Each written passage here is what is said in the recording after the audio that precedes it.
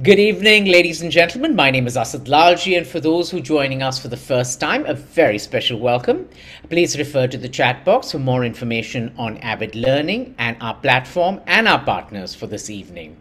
Avid Online was launched on the 1st of April 2020 in the direct response to the pandemic, so now we're 19 months young, and over 280 programs later, we can say although this period has challenged us in unprecedented ways, we continue to champion and bring to our audiences the best of the arts and culture, staying true to our mantra, as always, that learning never stops. Live History India and Avid Learning present Cultural Capitals, Future Legacies of India's Cities. This series aims to spotlight India's cities, their legacy, and contributions that have shaped the nation's heritage and continues to have tremendous contemporary influence and impact.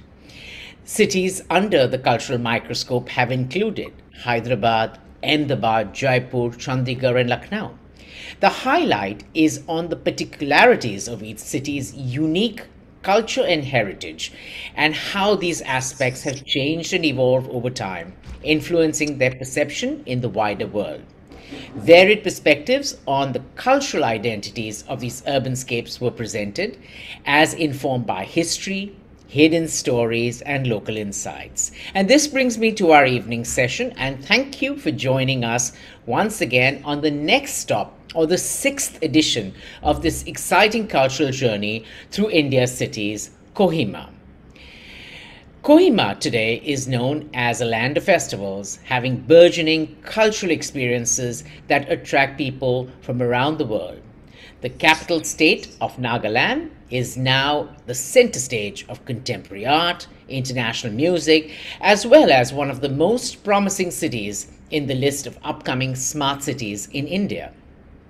Allow me to introduce this evening's speakers and give them a warm virtual welcome. Singer, songwriter, and music producer Imcha Imchen, Advisory Task Force for Music and Arts, Government of Nagaland, and Governor's award-winning musician Teja Meru, award-winning dancer and choreographer Lam Grace Totang, who will be in conversation with co-founder and head of research at Live History India, Akshay Chauhan. For more about each of our speakers, please refer to their very impressive bios that have been pasted in the chat section. Today, these speakers and experts will look at Kohima through varied lenses: the city's growing arts scene, its world-renowned architectural heritage, and its emergence as a regional cultural hub. Our panel will examine Kohima from the past, present, and future perspectives and chart its journey and evolution through the years, which have shaped its distinct cultural fabric. Please note the session will last 75 minutes, followed by a 15-minute Q&A, in which Akshay will be taking questions submitted from the audience. So please keep them posted, continue posting them in the Q&A box throughout. On that note, thank you once again for tuning in. Over to you, Akshay, to level set and look forward to a fascinating session. Thank you. Thank you, Asad, for that wonderful introduction. Good evening, ladies and gentlemen. Welcome to this very interesting talk on India's cultural capitals. When we speak of India's cultural cities, we speak of cities like Mumbai, Delhi, Lucknow, and Hyderabad. Sadly, for most Indians, the northeastern region of India is a bit of a blind spot. But some amazing cultural renaissance is happening there. Today, we take you on a journey to Kohima, the capital of Nagaland. Now, thanks to the Hornbill Festival, Nagaland and Kohima has become a must visit for an avid traveler. But there is so much more that the city has to offer. So I'm going to ask each of my three distinguished panelists, what does Kohima mean to them? So Teja, I would like to know, what are your perspectives on Kohima as a city? As this evening is a journey of discovery for all of us. Well, thank you, Akshay. And I must thank Avid Learning for this wonderful opportunity to showcase Nagaland through some amazing talents like Imcha, Lam Grace, whom I closely associate and work with. Also, I thank Asad, a good friend, for some time now after our trip to Israel. We have been in constant touch, and I must thank you, Asad, for allowing us to share a little bit about our town, our city. Uh, we'll do our best in the short time given to us. Uh, I was born, raised in Kohima. Of course, for some few years I studied out, but for most part of my childhood and my professional career and life is based out of Kohima. And Kohima has a lot of historical significance in that. If you look back to the 1944, when the Allied forces stopped the Japanese from progressing further into the India, our country. So this battle in Kohima remains as one of the most historic and one of the most significant events in the life and history of Kohima city or Kohima town. And if you come to Kohima, there's a beautiful Common War memorial grave maintained by the Commonwealth. And it's a must visit. And a lot of people who visit Kohima, that is like one of the places, first thing that they move to. Personally, as someone in the arts and music, over the last 2 decades, I must say I've seen a tremendous growth, especially in the area of music, dance, especially the contemporary. Of course, the traditional part is something that we all have as a town, as a city, just so much part of our blood, our DNA. That'll never change. It remains with us. But to do with the contemporary culture, like people like Imcha, Lamgrace, and the thousands that look like them and feel like them and pursue their careers in the creative fields. Thousands of them like them in Kohima. I've seen a tremendous growth, and I think this speaks a lot about our city and how we also influenced by social media, by television, and basically the pop culture that's like so big and universal now across the world, especially with social media and the media, sort of a common culture that we see also in Kohima. So in brief, and I love this city. I've grown up here, and it's just so nice to see, as someone from this field, that yes, we have our culture, but also we are also getting an experience of the contemporary culture that's happening all over the world, happen right here at in our town. So that really excites me, and I'm proud to be a citizen of Kohima. And yes, in brief, that's what I feel about my place here and what is happening here. So before I come to Teja, I want to ask you, how was it growing up in Kohima? I mean, is it a very close-knit city? How is it? Well, Kohima is a city on a hill. That's what we say. It's not big. It's quite sort of people here almost like know each other. I think it's it's close knit. People, like I said, they know each other very well. Yeah, now off lately in the last decade, maybe things the population have really drastically increased. So I think more or less the distance among people also are there. But more or less, it's still a very small town, a city on a hill, and we beautiful weather, surrounded by mountains. And I think that is the unique part about our Kohima. Wonderful, wonderful. So Imcha, I want to ask you, as a young musician, what does Kohima mean to you as a city? Well, you should know that I spent most of my childhood in Bangalore. So basically, it's I just completed 1 year in Kohima.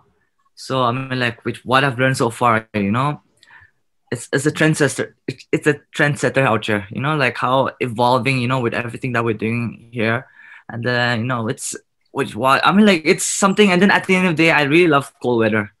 So, and then the weather around out here in Kohima, I really enjoy it. So it means really close to my heart, So I mean, anybody who comes in Kohima, they will just be in love with it and everything. So yeah, that's what I'm vibing with it right now. So let me say, Bangalore to Kohima is wow. So, I mean, how was it moving from the Bangalore and its infamous traffic to a place like Kohima? I mean, both has its advantages and disadvantages. You know, the things that I get in cities, I don't get here. You know, and then out here is like the one thing I hate. I mean, it's the time. I mean, like everything just closes off very early. You know. So, but at the end of the day, also that's a nice way to play with the youngsters. So yeah, I'm just loving it out here right now. Fabulous, fabulous. So, Lam, what are your perspectives on Kohima as a city? Okay, I was born and brought up from Kohima itself. So I just love Kohima because whenever I go out, you know, to other cities, and it's like in just 2-3 days, I miss my hometown Kohima. The weather, especially, and the people here, they are, you know, like very friendly. So, you know, we feel like a family only. It's not like it's a family feeling, you know, in Kohima, and it's a very quiet place. Not very quiet, but it's a very peaceful place. You can find a lot of place where you can, you know, in all those busy works, and with the stress, you go, you know, you can just find a place where you can relax, chill out, and over the years, what I've seen was, you know, there's been a lot of development, and I'm a street lover, you know. I love to see things happening on the street. So I grew up wishing something happens on the street, you know. So I did see it happening over the years. So I'm really excited. And Kohima is a place where, you know, people from other districts from Nagaland, they come here for educational purposes. They come here to get education, and of course, it's a tourist spot. You know, I'm a content creator too. You know, so whenever I upload things about Kohima, the people from, you know, other states love it. It's a tourist spot. You know, it's amazing. It's lovely. It's clean. Yeah, I miss Kohima every time I go out. And is it friendly? Pardon? Friendly. Yeah, very friendly. Oh, wonderful. Even if you go to sorry. So I'm going to come to Teja. I wanted to ask you, Teja, that in the last decade, thanks to the Hornbill Festival, now suddenly visiting Nagaland, traveling to Kohima has become so popular among Indian travelers, even foreign travelers. So while Hornbill Festival is so well known, beyond it, I mean, how is the cultural scene of Kohima? Okay, thank you very much. Yes, definitely the Hornbill is I think this year we're going to celebrate the 22nd edition of the Hornbill Festival. So definitely it's very big. One reason why Hornbill Festival has become so popular is also because it really showcased the cultures of the 16 major tribes of Nagaland.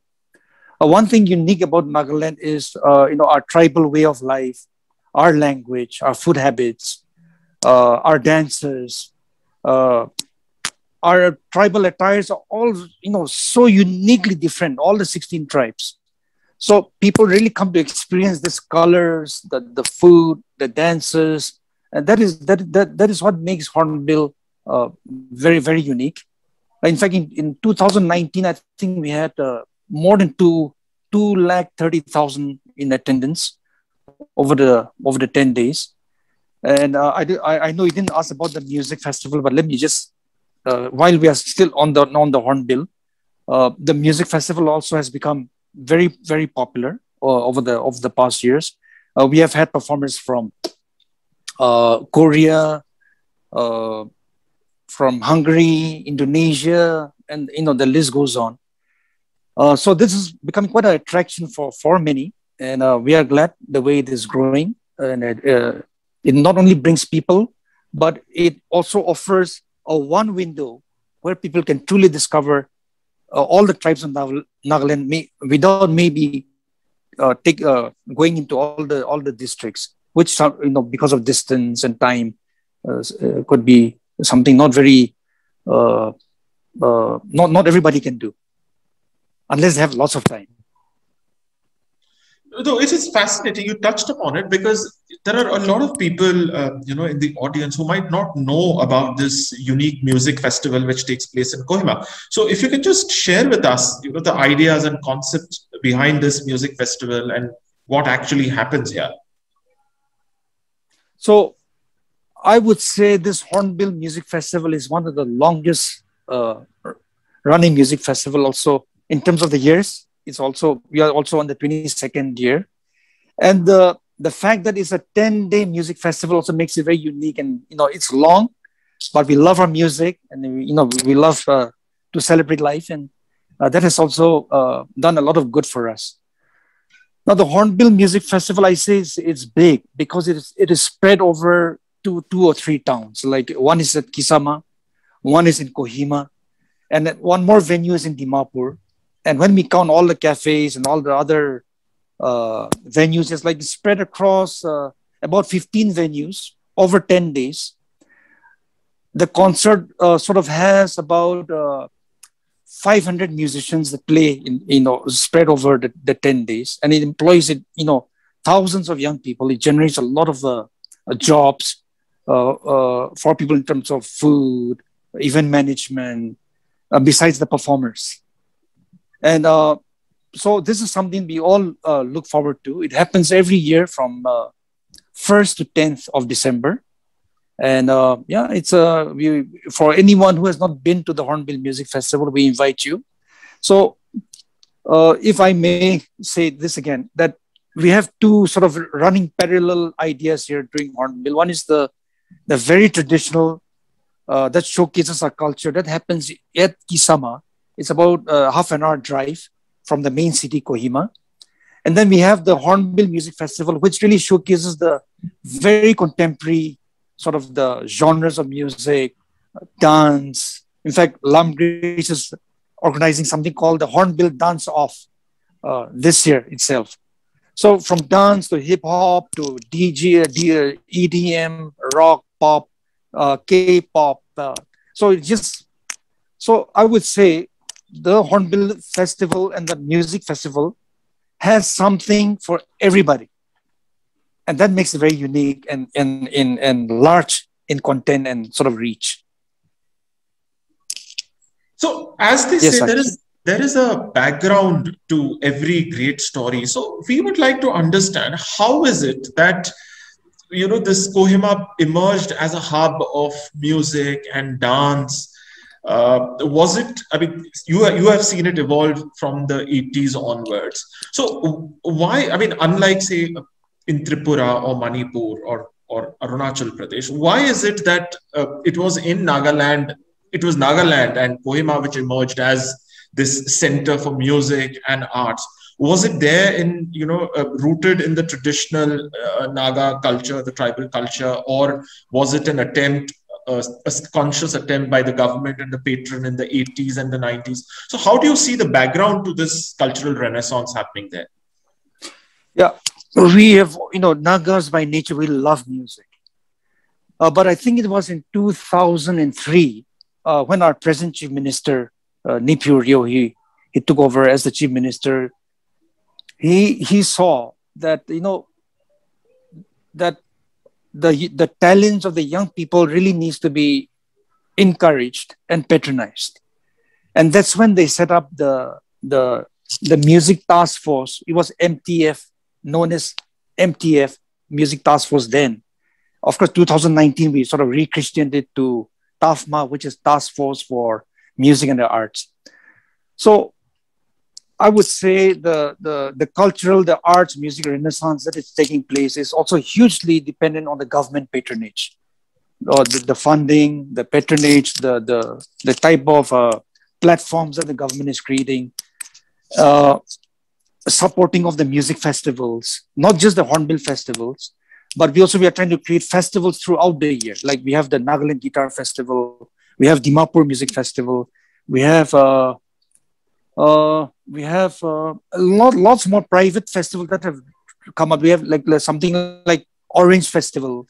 So I think this is all, and then a lot of these festivals are supported by the government, and including hip hop, dances, lamgris is one example where we are trying to support her activities because she's great at it. She has won international recognition. So and because we have very little the corporate sector of sponsorships, that is still a very difficult thing for our musicians and our industry. So government plays a huge role of investing its resources for the development and growth of the arts, the culture, the music. So this government support is truly responsible for the exponential growth that we are seeing today. Fascinating, fascinating. Thank you. I want to ask you, you have seen the evolution of the music. Now, thanks to the internet, YouTube, the youth have access to the latest music trends happening around the world, the latest fashion, the latest dance happening around the world. But this was not so 20 years ago. So at that time, when you were starting in your career and your contemporaries were starting in their career, how is it that, I mean, considering how remote Kohima is and the questions of accessibility, how was it that these various cultural strands and influences came to Kohima? What were your influences in the early days, pre-internet days? I think my generation, I think one of our biggest influences were the radio. Of course, the TV was just coming in, but in the radio was a big part that sort of introduced us to, especially the Western music, Western pop, rock, the Beatles, you name it. So I think that had a great influence on us. Of course, the cassettes started to come in, and then the record players. So, but I think we all started, would say, with the radio. And one thing, if I may add, our love for music, especially Christian, the Western type of music, really goes back to our faith. That Nagaland is a majority Christian state, and also we were very influenced by the American missionaries who brought their hymns, the pianos, their violins. So I think that was more than 150 years ago. So we date back to that in terms of our Western music influence. So I guess that has really come down and had a great impact on the way we express ourselves through the Western tunes. And again, because of the so many tribes in Nagaland, we have English as our first language. So this also contributes to our love for the Western type of, just a very natural bent towards loving and also imbibing and growing with it. So I think those are the little influences that has influenced us and continue to influence us, old and young, both. Oh, fascinating. So I'm going to come now to Imcha, from Bangalore to Kohima. So what, I mean, since you're so big in the music scene and you are a young musician there, so what are the influences on your music? Influences, I mean, like, it's gonna be usually mostly the Western singers, and then I've been growing up listening to Frank Sinatra, and Elvis Presley, so they are one of my biggest icon and everything. So yeah. So considering you moved to Kohima, how do you see, I mean, obviously it must be very vibrant and very lucrative, the music industry in Kohima. So how do you see the music industry today? I mean, like, so far with whatever I've seen, like, I really appreciate the artist's effort trying to make those videos look very international right now, like comparing to those music videos in the Pehle Jamane times, like to this day right now, it's evolving. And then that's what making us Swi Nagas stand out, and then at the end of the day, I mean, like, I think comparing to the other states, I think Nagaland is the only one where, mode of communication is English. And then I think the influence of Westernness from our ancestors, growing up, listening and everything. So yeah, I was like, it's evolving right now. So to what I see now, and then yeah. And I'm going to ask this question to Lam also later, but as a young Naga musician, do you see music as a form of identity, or is it for you, it's just entertainment, or is it for Naga youth, is it also a kind of identity and show, like collectivity, expression? How do you see that? I mean, like, you mean as a career option, something like that? As passion, I mean, how do you see that? I mean, do you see this as a very distinct, identity? I mean, like, in Nagaland, right? Yes. See, in Nagaland, I'm like, the passion is strong out here. The dream also is very big. But then, like, still, people out here, they don't see music as an occupation. There's some few elderlies, they just depend on government jobs or get a doctor or everything, something like that. Nah? So passion is really strong out here, but then the only thing is that's a family support, I'm like, when you don't get the family support, I'm like, the support starts from the family itself only, right? Now, if you're not getting that, how would you expect? So basically, some people, if they really want to take the field of music, they have to educate themselves everything, like with the music business now. Because when you start off music, you're going to be independent. You'll have to support everything by yourself and everything. So they really have to educate. If they're not able to if they really see this occupation as the best thing, that's the purpose in life, then they really have to educate their parents. I mean, like, it'll take time, but it's worth to wait if you really want to achieve this career. So yes, with an industry right now, so this is just a little bit I'm explaining from my side. And especially now with so many music festivals happening in Nagaland, do you think it has given more opportunities to local musicians, more visibility to local musicians? Yeah, locally, yes. So I mean, like, Nagaland is like a very, very less population out here. Everybody, like, whether you're famous or not famous, but then when you get the criteria of, I'm like, this label of famous, everybody knows you, right? So yes, with everything that's been happening around with the shows and everything, I think it's blooming. And then people are getting to know, okay, music also, it's a career, something like that now. Fascinating. So I'm like, at the end of the day, it's going to be, sorry. No, please. No, it's all right. It's all right. Okay. So I'm now going to come to Lam. Lam, last time when we were talking, you were telling me about the vibrant street culture and the street dancing taking place in Kohima. So please do share it with our audience as well. Okay, where do I even start? Like, it was, way back in 2018, we started the first International Dance Day celebration in Nagaland. So I thought, why not I just take this thing to the street, because when we see hip hop, it started from there. So this is the root culture. So I thought, why don't I take this thing to the street? So we just start off this first event. So it went very well, like it was so good. So we thought of just continuing this street jams, street dance competitions, and till today it's going really good. And just this year, piano festival took place in the street itself, and I think it's because of the smart city project that is going on in Kohima. We have this place in the street where we can just come and chill out, and cyclists, skateboarders, they just come around, play around. The dancers, they can practice on the street. So it's I cannot really express from my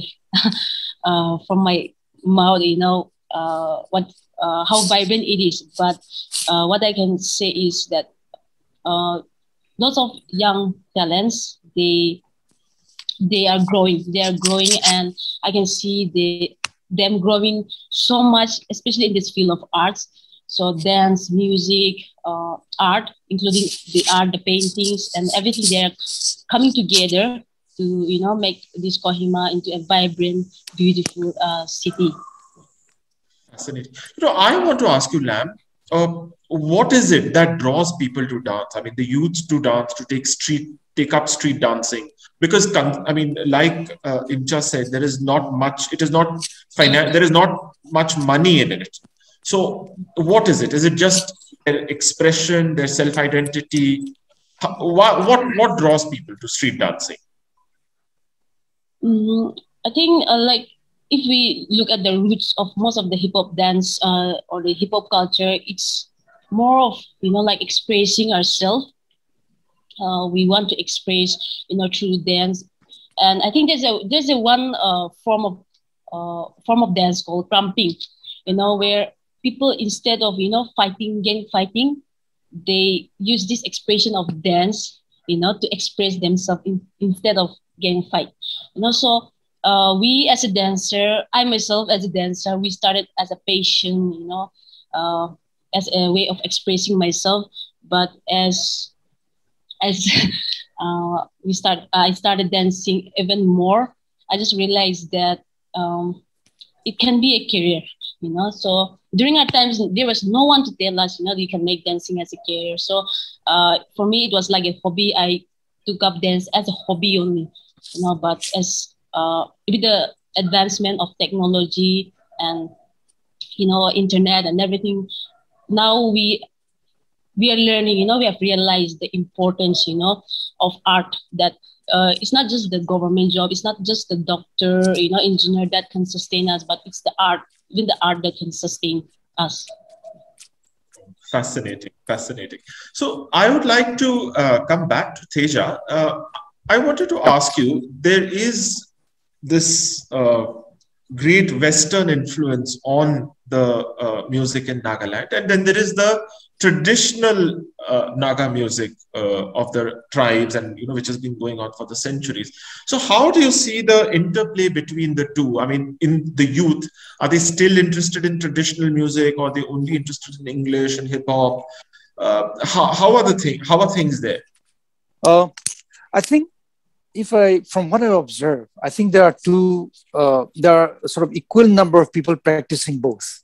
For example, there are many, if you go to our villages, our folk way or our traditional way of life is still very intact, is not disturbed, no matter the influence of Western culture or any sort of outside is still there. I mean, the clothes that we wear would be different. Our buildings might look very modern, but when it comes to our individual tribal festivals, we really go back to our roots, and everything is just practiced as it was practiced, down the centuries. I think that is still very intact.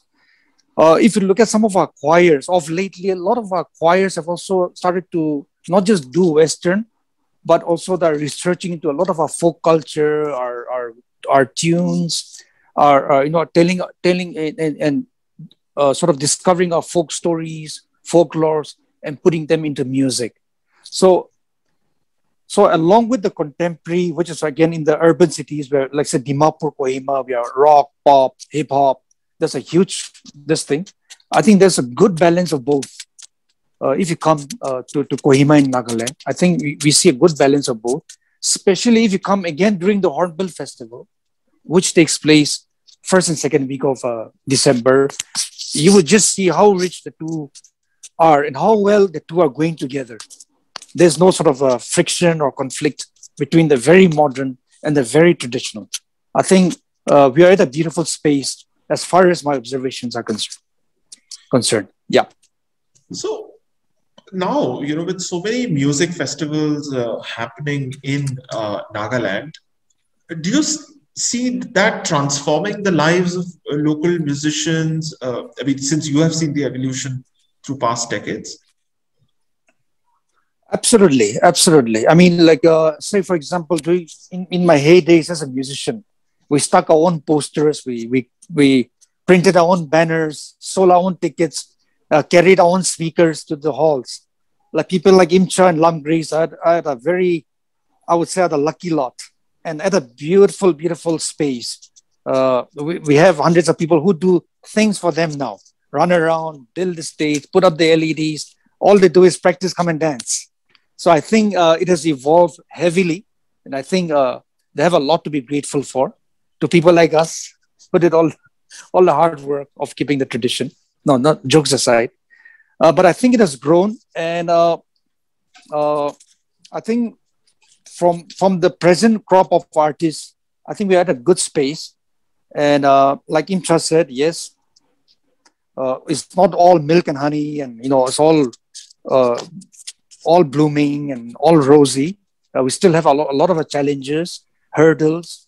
Like I said, the very fact that we have very little corporate presence in Nagaland really creates a lot of hurdles and challenges for event managers and artists and musicians. But the way things are moving, I think it wouldn't be very long before we see some big, big things happening to Naga artists, not just in Nagaland, but for them making an impact outside of our borders. So that is the dream with which we are working hard, especially to promote our younger lot.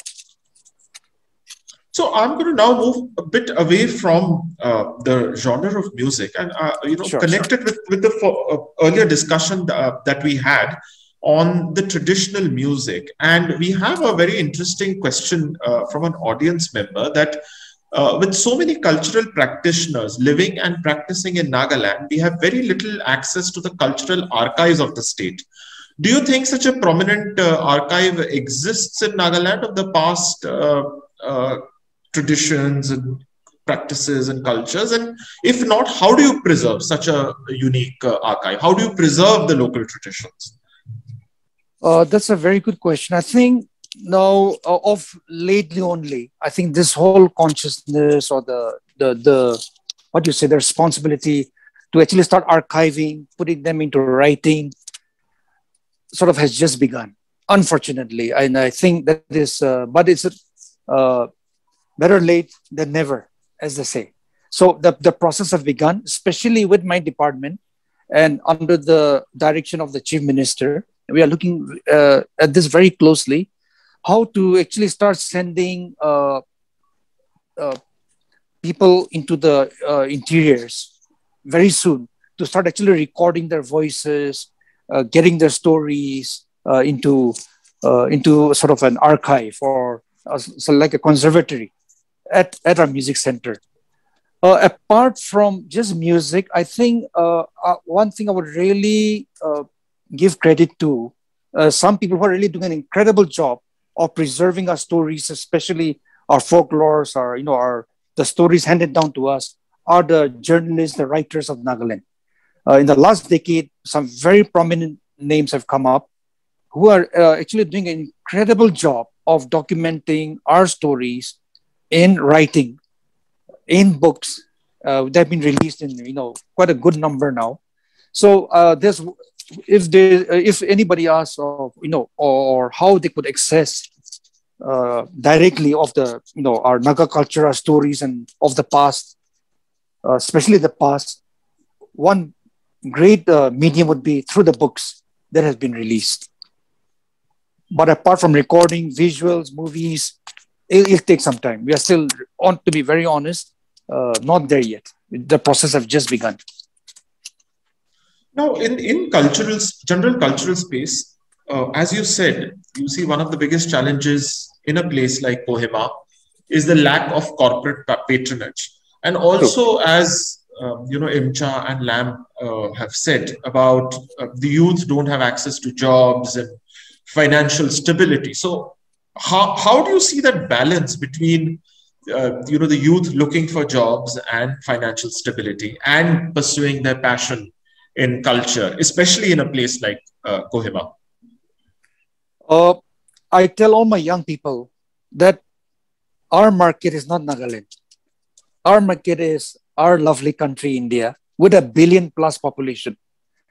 So all our training, we are heavily engaging with our artists and the younger lot in terms of capacity building, music market, music business. Hopefully we feel we are doing the right thing by educating their minds, and also giving the right skills for them to actually start moving out of Nagaland. Because in the next few decades, I don't foresee a huge corporate culture just booming suddenly out of Nagaland. So we say we tell all the young people, your market is our country, not Nagaland. You so you get trained here, you move out, you come back to rest, move out again. That's what our market is. So to all the imchas and all the lamgreys watching this, that is my message in the past, and I believe that is the way forward for industry with so much lack of the corporate sector in Nagaland as of now. So I wanted to ask you now, with the climate change, with Kohima, I'm sure, when you were young and now with urban population being so strong, I mean, the pressures of urbanization, I'm sure there is a lot of pressure on the local communities, the local tribes, on their livelihood, on their need to protect their culture. So how are you guys tackling it in Nagaland? I mean, all the economic pressures, the pressures of globalization, of urbanization.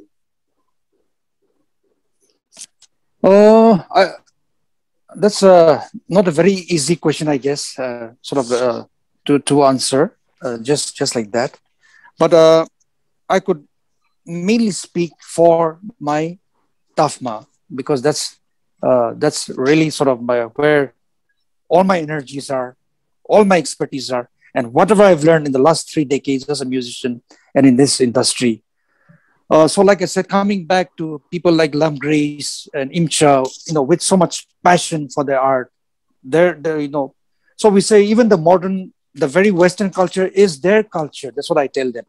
That, okay, we have our own very traditional dances and language and food culture, whatever. But people like them who have sort of grown up from the urban space, the influence of K-pop or Western music, Michael Jackson, that also is part of the culture. So to young people like them, especially, like I said, when you come to our department, as somebody who's sort of heading this, we are trying to influence a lot, put a lot of our resources and time on capacity building, creating platforms for them to get all the exposures they need, and hopefully at a good time, push them out of the state, especially for economic benefits, because we feel the opportunities out there are immense and the sky is the limit out there. Our country, India, Asia, big markets. And I always tell the young people, if the Koreans can do it, we can do it too. Nothing is stopping us. Okay, so after that heavy question, I'm going to come to a question about a topic that is very close to my heart, and that is food. And you see, the Naga food now is becoming extremely popular. We have restaurants in as far as Mumbai with the Naga cuisine. So please tell us, I'm sure most of our audience is also interested about the food scene of Kohima. Lam Grace, you want to take this? Yes, I'm going to ask Imcha first. Bangalore to Kohima. I mean, like pork. I think as far as I know, I think it's the most popular cuisine here. But for me, I just eat chicken. So basically, pork and beef is not on my, But I know that pork is like a big thing with this. Yeah, that's all I have to say. I think Lam Grace will know better. Yes, I'm going to come to Lam. Are there a lot of restaurants in Kohima and a very thriving food scene? Do you eat out a lot? Yeah, actually, if you go to any restaurants, you will get Naga cuisine in almost all the restaurants. But as Imcha mentioned, we Nagas love pork. Having said that, I'm also not. I'm also more like a veg lover, so I can't say much about that. But it's good if you the taste of, I would say that the thing that I really like about the Naga food is the taste of the king chili. That's my taste. Like in any dish without that, it's like I didn't taste a good food. So there are a lot of good cuisines in Nagaland, and I'm also like I've mentioned, I'm also not very kind of like foodie person, but I love what's that? I love this pork with bamboo shoot. That's my favorite. Even if I don't like pork that much, I would say that that's my favorite. I mean, I really love that. So, Actually, can I just add something there, if you don't mind? Yes, please. No, one thing very unique about Nagaland is, like I said, there are 16 major tribes, 12 districts. And if you travel into all the districts, we have, a totally different food habits, our likes, dislikes. So I think it's a, interesting place for somebody who loves, who's a foodie, who wants to, have different taste, flavors. It's a must visit. So you see, the food is also a very important part of the cultural landscape of a city. Now, if I am a visitor and if I am coming to Nagaland or to Kohima to explore its culture, where do I go and explore the traditional culture? Is it in Naga homes, or you find these spaces where a visitor can come and experience a traditional Naga cuisine? Where does one find, in a city, in a traditional city, where for you guys it must be like a everyday food and all, but for us it's a cultural experience. So how do you see that? I mean, in Kohima. I think the best way to experience the true Naga food is to stay with the Naga family. And the many homestays, guest houses have come up off lately, of course, with the Hornbill also attracting a lot of tourists. And there are also a lot of small villages around Kohima town, half an hour, 1 hour, very easily accessible. And of course, I've taken a lot of guests to these villages. Like, so for example, in 2019, just for example, we had the visit of A.R. Rahman to our Hornbill festival closing ceremony. So we took him about a 1 hour journey into the village, and we actually had lunch at a paddy field, a Naga organic lunch, with some people singing a folk song. So I think that those type of packages have become almost very common and readily accessible. There are a lot of young people are sort of operating these type of activities. So and you said it correctly, because we're eating Naga food in our homes every day. A lot of other spaces don't have too much, I wouldn't say, except for 1 or 2 hotels. We enjoy the more the North Indian and the tandoors and the rotis and the biryanis. We just love them. If you go to our weddings, you'll have a lot of Indian items too, and not Naga items necessarily. So we don't have too many restaurants, to my knowledge, but there are a lot of young people operating tours, packages, walks, experiences that someone can easily book and get to enjoy sort of Naga culture in its totality. So any cultural experience becomes viable when it is connected with commercials. And a good example of that is, say, the cities of Rajasthan, like Jaipur and Udaipur, where, say, in 1947, they were one of the most not so developed regions of India. They were kind of backward. And today, thanks to tourism, I mean, in places like Rajasthan, even in the remotest villages, you can find Italian restaurants, because tourism has brought in so much of money, has transformed lives of the people. How do you see that in Kohima? I mean, how do you see the transformation in the last 22 years with the Hornbill Festival and the Music Festival? How do you see that transformation has taken place in Kohima with the advent of the visitors, the political stability, technological advances, internet? So how do you see this link between tourism, culture, and the transformation of lives?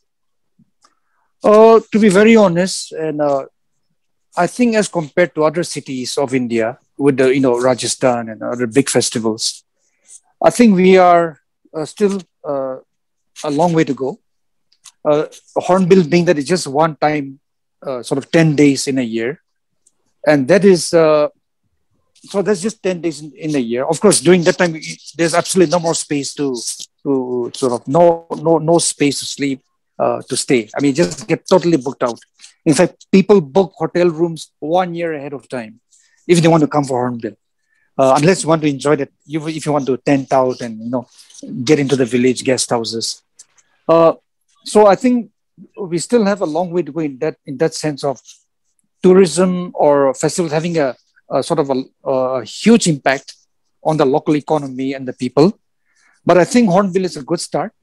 And I'm sure with time, we will really sort of, again, grow into the Rajasthan, like you said, restaurants coming up that will cater to other foreign tourists, their cuisine, their food. Of lately, but I think it's also a very encouraging trend of sort of sprouting in the city's cafes. I think that you just can't keep up with the number of cafes coming up. And also some, I don't know, Lam Grace, you can correct me, because I'm sure you go out more as a youth. There are some restaurants that also have come up with Korean food, a lot of it. Or you can correct me on this. Yes, that's very true. So there's a lot of love of the for K-pop culture, yeah. So definitely the K-pop sort of influence is big, and I think there are a lot of restaurants that also have some Korean items, especially cafes. So it will take time, but I think we are in the right track. And of course, Hornbill gets all the attention, but especially with the government initiative, we are trying to spread festivals across all the districts over the months, because every tribe has their own festival. Like, for example, in the month of February, the Kohima will have something called the Sekrenyi Festival that is primarily celebrated by the Angamis. I don't know, when is Moats, Incha? Which month? Any idea? No idea. Lam Grace, any cookie festival? Which month? Mimkut. I think January, it's during winter. January or February. So every month, the tribal festivals take place, which government also is trying its best to promote. So that is not just Hornbill-centric, but festival-centric throughout the year. So it's just a matter of time. But for now, the crown is the Hornbill. So, Lam, I want to ask you, in Mumbai, we have a very vibrant hip-hop community and a street dancing community. So is there like interaction with the hip-hop communities of, say, Delhi and rest of India? I mean, do you interact? Do you have competitions, dance-offs? Yeah, there was this Indian hip-hop dance championship. So it's a national level competition where, dancers are selected from different districts of India. So the selected participants, they come to Mumbai and they compete against one another. So I was also a part of that one. So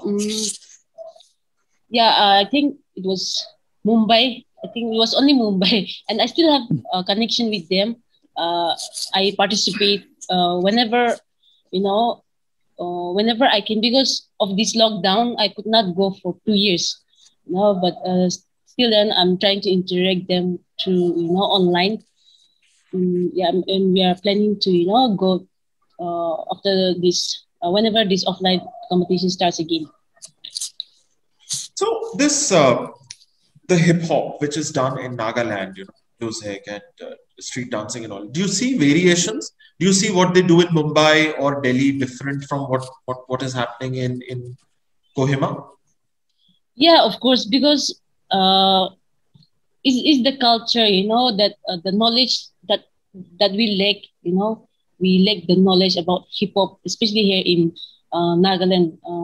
So there's a variation, there's a lot of difference, and we have started. It's still blooming. It's still blooming. So I can say that in few years it can be better, but for now, I can see a lot of variations. Yeah.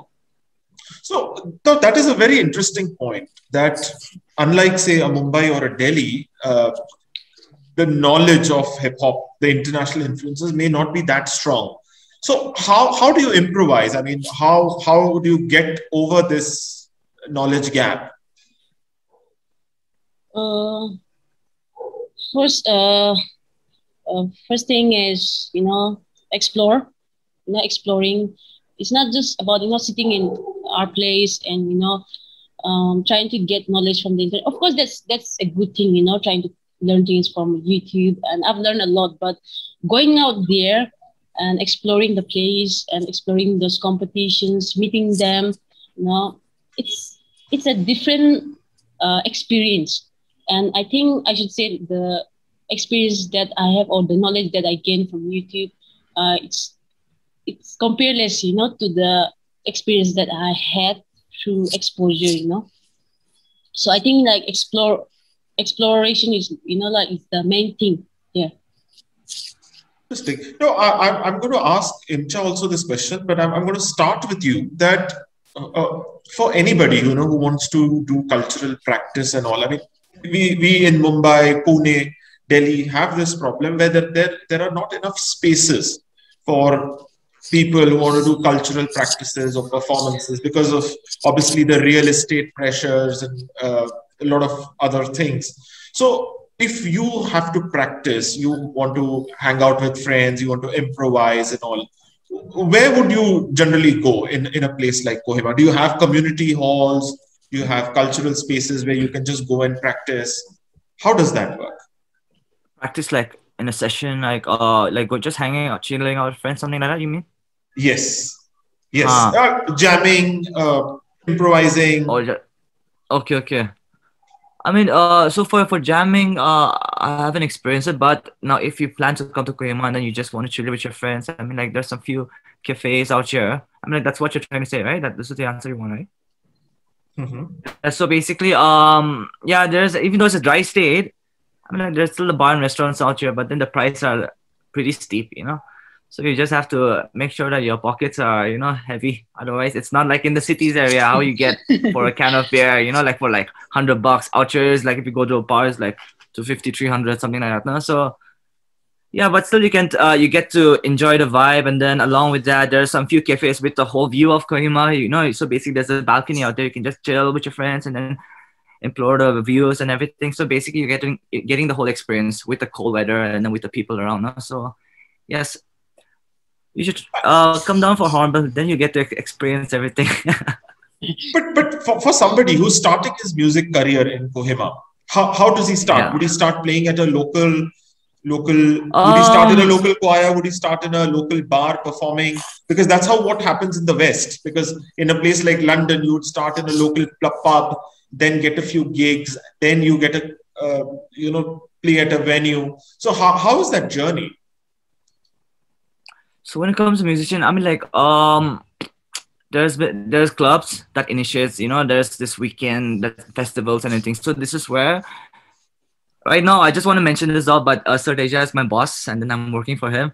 So basically, with all these changes right now, it's only through his power that he came into his power, and then everything is like changing right now. So basically, earlier times, it was kind of difficult for the artists to, get a show or anything could be happening. But then right now, whatever events that we initiate, it's all powered from TAFMA.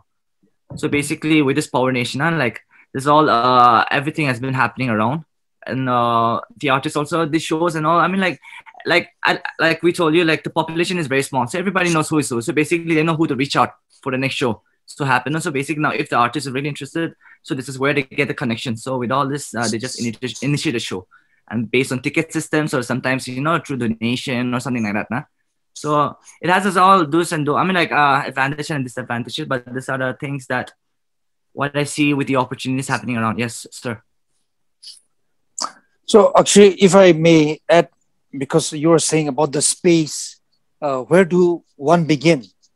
Especially if they're trying to pursue music as a passion, as a career. I think one of the first step for any musician or a young musician is the church. I think the church, being a part of the church choir or being part of the church band. And I started very early on as a teenager with my church band, then moved on to other bigger things. So I think one surest way, and many people start the culture in Nagaland, start their sort of this passion, this journey. Many would credit it to the church. So that way, the church has given a lot of platforms, like weekly meetings, weekly Sundays. Every Sunday there's some music going on. So every Wednesday there's a practice for Sunday. So I think really sort of brings people together. So church does play a huge role in the life of a musician in Nagaland.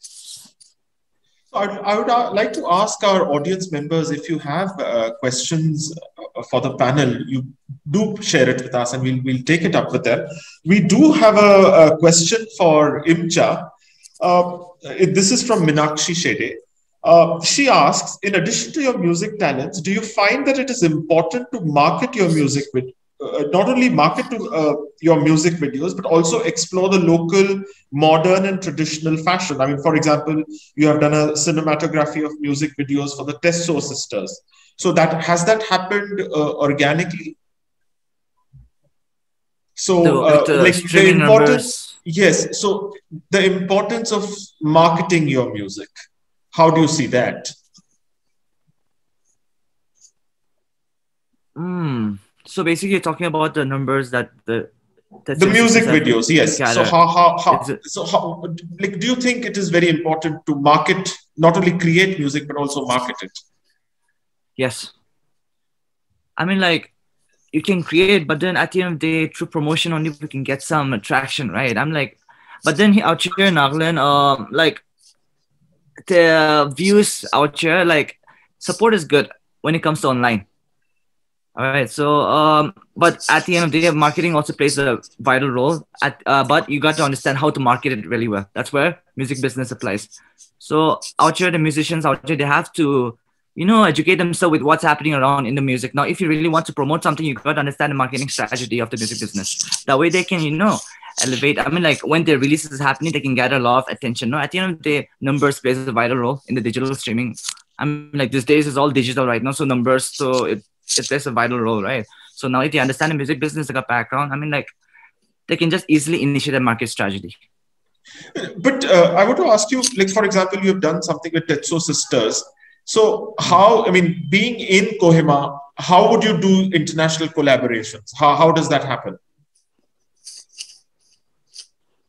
I mean, out here an independent artist, I cannot explain, but from my point of view, I just explain. So right now I'm working, I'm signed a record label in Bombay. So basically, our office is one in Bombay and then the other one is in the States. So since I'm working with them as an artist, via them, I'm getting the connection. So out here, there's still networking, but at the end of the day, the artist has to get this networking, as long as he's hanging out with the right people, that way to get the international collaboration, But for me, mine, so it's only from the label that I'm getting the connection. So at the end of the day, it also is like networking and everything, right? Okay, great. So I'm going to now, take concluding remarks from three of you. And I'm sure our audience will be interested, and I'm super interested, is that every city has that hidden place where, which is very culturally vibrant and, the great things in art, culture are happening. And you want to come, when you visit that city, you want to hang out there. So Teja, I want to start by asking you, what is your favorite hangout place? What is that hidden place in Kohima that you would want we must go on our trip to Kohima to experience the feel and culture of Kohima city? Yeah, since I sort of, I'm sort of very engaged with the art and music community and also for the promotion.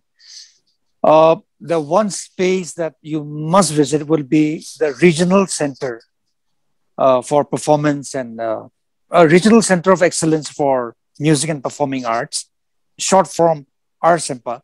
That's where my office also is located. That's where we have a hall. And we have a gallery, an art space, a studio. So that's really where the center of all things are, as far as our music and arts sort of ecosystem and sort of giving direction to our youth is concerned. So I would say, please, when you come to Kohima, drop by to RSEMPA, I look forward to meeting you and showing you around. So, Lam, you are a street performer. So, I want the name of the street, not an institution, but the street where we can experience the most vibrant performances in Kohima. Okay, so it would start from Razu Point. It's Razu Point. It's like the main, town. It's the main town, from Razu Point till MLA Junction. It's called MLA Junction.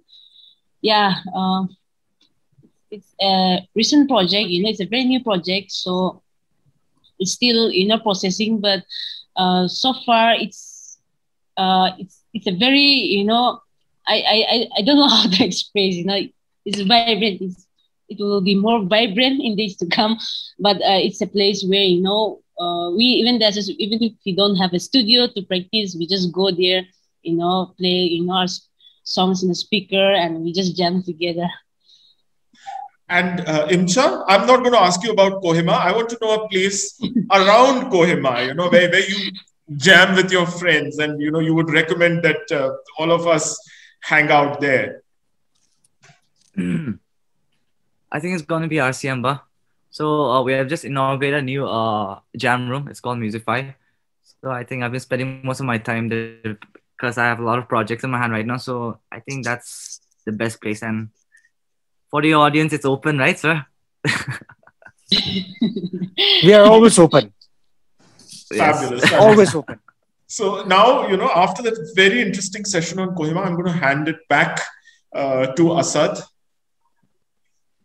Thank you guys for such an interesting conversation. This happens after every series. Akshay and me say, okay, now we've got to go to the place and experience everything that we've learned in this session. And Kohima is definitely on my bucket list, from Arsimpa to Razor Point, and the food. But that's on top priority. But honestly, thank you so much for presenting your city in such detail and creating such interest for us. Akshay, for moderating the session so skillfully, and to the Live History India team for partnering with us, on a regular basis. As we said, this is the 6th edition. We've already planned 3 more after this. So the next one in the series is going to be Indore, which is going to be next month. So we do this as a monthly program. We have many more interesting programs that Avid planned. Our next session is next Thursday, which is the Legacies of the Thespian Past, where we are going to examine and look at the theatre at the Royal Opera House, and followed by another series called Across Cultures. But to find out more, just check out our website or stalk us on social media, as I always say. But until then, stay safe, stay healthy, and remember that learning never stops. Thank you once again, and thank you, Teja, for Thank you. Pleasure. Thank you so much, Thank you for so having much. us.